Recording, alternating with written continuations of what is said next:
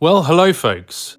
Today I want to talk with you briefly about the story of humanity and the deception that is behind the New Age movement and all false doctrines. Now remember, in Genesis 3, this all started in the Garden of Eden.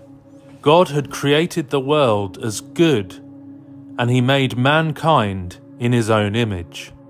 But this state of paradise was broken when humanity fell and ate from the forbidden fruit. The Bible describes the serpent was cunning and he deceived Eve, and then Adam chose to disobey God when they ate from this forbidden fruit. Now this plunged humanity under the curse of sin and death, and is the reason we find ourselves under this curse today. It's the reason that the world is broken around us. It's the reason that we make bad choices. It's the reason that we're naturally dead in our sin and subject to decay and death and disease. And the Bible says in Romans chapter 5 verse 12, "Wherefore, as by one man sin entered into the world, and death by sin, and so death passed upon all men, for that all have sinned." And a few verses later it says, "For as by one man's disobedience many were made sinners, so by the obedience of one shall many be made righteous." Under the first Adam, we are all in the curse of sin and death. But under the second Adam, in Christ, by his obedience, many will be made righteous who trust in him. We are broken, creation is broken, and we are naturally in a state of rebellion against our Creator until we turn in faith to Jesus. The problem is and was choosing self-worship above God in an attempt to become like God. It's a theology or a religion of self-worship, and that's what it all comes down to. The Bible describes the lust of the flesh, the lust of the eyes, and the pride of life. This was the seduction in the Garden of Eden, the worship of self above God. Now, this is exactly the same philosophy that's found in the New Age religion, which is so prevalent in our society today. Now, how is this similar, you ask? Well, we only have to compare the three lies that the serpent presented in the Garden of Eden. He said, God's word isn't reliable. He said, you will not die, and you will be like God. Now, if you look into the New Age movement, the same lie is told for each one of these points. They say, 1, the Bible isn't God's word. 2, we will live forever, reincarnation. Or 3, we are gods and goddesses. So you can trace it back to exactly the same lies as were told in the Garden of Eden. That God's word isn't reliable, you can't trust it. You will never die if you take from this fruit. And you will become like God.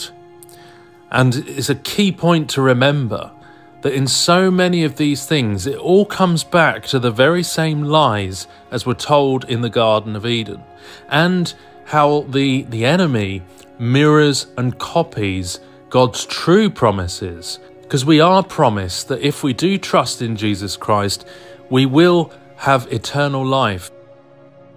So many of these truths of the true doctrine of the gospel of Jesus Christ are copied and inverted by the enemy. Remember, this is a spiritual battle, and it's a very real battle. And so we need to make sure that our mind isn't being corrupted or deceived by the lies of these false religions. All false religion have this idea of self-elevation. They have this idea of ascending so that you can become like God, or doing so many good works so you can work your way up the ladder to be with God. Self-ascension, the Kundalini in the New Age, that movement up the spine to open the third eye, that climbing, that ascending, it's all the same thing. To work your way up to God, to merit your salvation, to self-ascend. Now, only the Christian gospel is different. Only the Christian gospel is unique, that we must deny ourselves and trust in Christ. Not that we can work our way up to salvation, but that God, Emmanuel, God with us, in his great love, came down to earth in the man of Jesus Christ, God made flesh, and lived that meritorious life, that perfect life that we could never live, that he paid the penalty for our sins and makes us righteous through faith in him. Now, rewinding back to Adam and Eve in the Garden of Eden, they fell into sin and they hid from God. They became ashamed of their nakedness. But God, in his love and mercy, provided a covering for their nakedness. He sacrificed an animal. This to cover their sin and shame. He called out to them, "Where are you? Where are you?" He covered their shame with that animal sacrifice, which was a foreshadow that both the wages of sin is death, but also God's grace would cover our nakedness and shame in the sacrifice of his Son, Jesus Christ. So right there, early on in the Bible, in the book of Genesis, you can already see that foreshadowing that God would provide that sacrifice to cover our sin and shame. And we see many different typologies of the first gospel in the book of Genesis. Jesus, the Lamb of God, who was sacrificed for our sins. The sacrifice had to be made for our forgiveness. John Stott says, "The problem of forgiveness is constituted by the inevitable collision between divine perfection and human rebellion." You see, sin breaks relationships. Adam and Eve, when they sinned, they lost their peace with God. They lost their peace with each other. Sin breaks relationships. The gospel restores relationships. Reconciliation, both vertical and horizontal, in the gospel. Through the gospel, we are reconciled back to God and with each other. You see, since God is perfect, he cannot dwell with sin.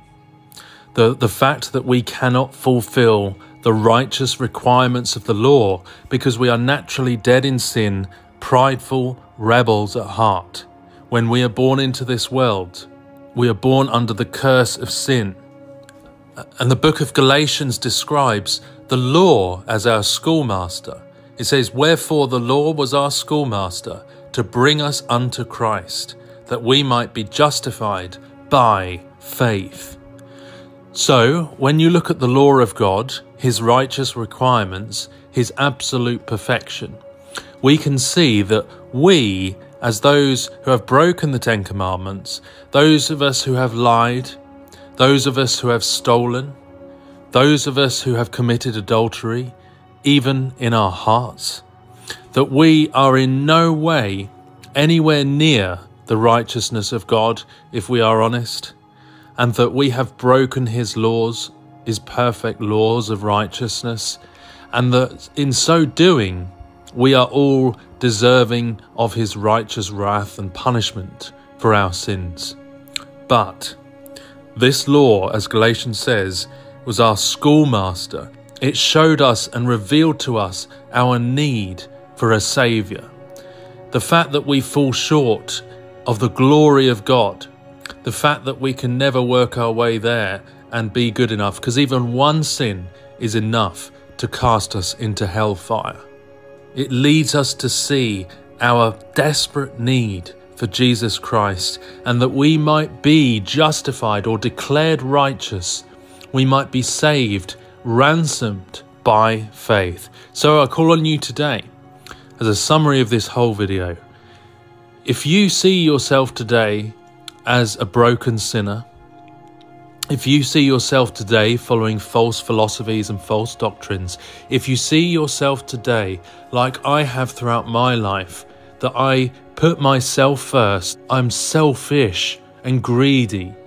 If you see this in yourself today, like I do, then we need to recognize one thing, that this should drive us to the cross, that we come in humble faith, lay down our lives before Him, confess our sins to Him, and that we need His grace and mercy.